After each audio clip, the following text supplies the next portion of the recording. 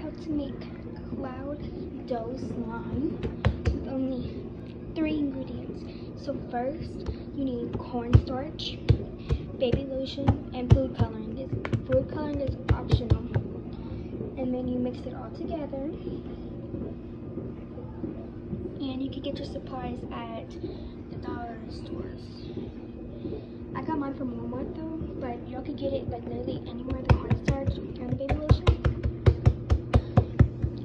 So that's how you make cloud dough, and that's how I made mine too. You can mold it into literally anything you want, and mine is pink, but the lighting looks white, but it's actually pink. And just need mixing tools, a bowl. This smells really good, by the way. I made two.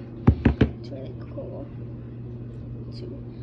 Okay, so oops, I got some look in there, but that's another project though.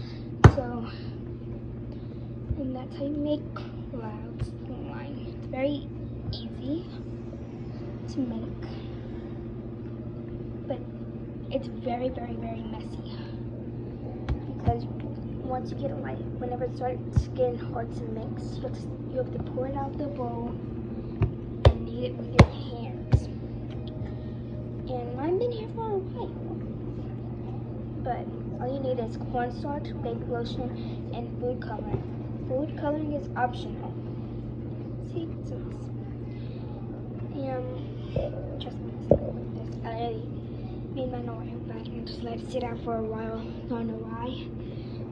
But bye. Remember, cloud dough, baking soda, cornstarch, baby lotion, and food coloring. Food coloring is optional.